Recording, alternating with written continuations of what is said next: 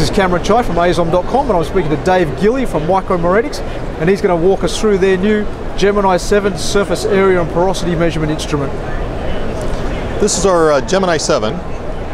We're introducing it at PitCon this year, this 2009 PitCon, and the Gemini VII, the Gemini series has been around for many years, probably about 15 years. This is our 7th generation of it. And this model is primarily designed to be it's a BET surface area analyzer. It can measure the surface area of a sample, the total pore volume, and as well as, in some applications, the particle size distribution.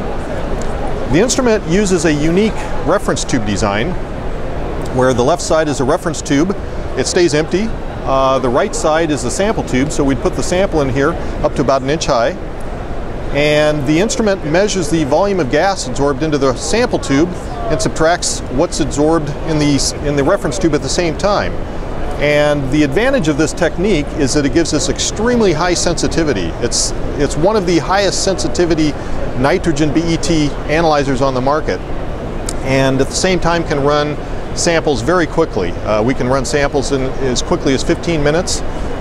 We have a liquid nitrogen dewar that's metal-based, so it's very robust, difficult to break. We've got 2 different sizes of this, one for surface area measurements, as well as another one if we're going to be a larger one if we're going to be doing pore size distributions. The instrument is very simple to operate. It's designed for both research environments as well as quality control applications.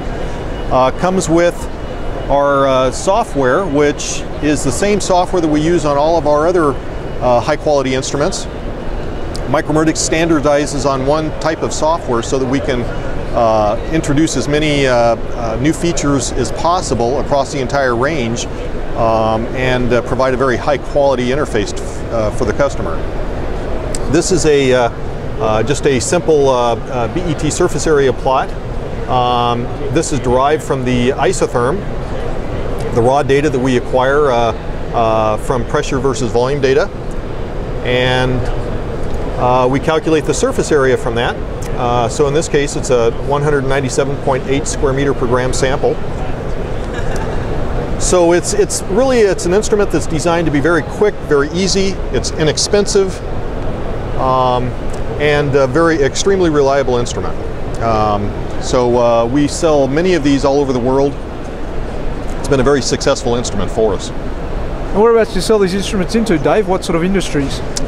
The industries really range quite a bit, from research companies to universities.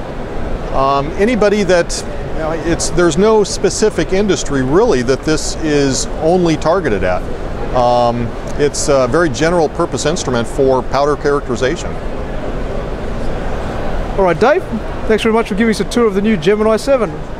Thank you very much.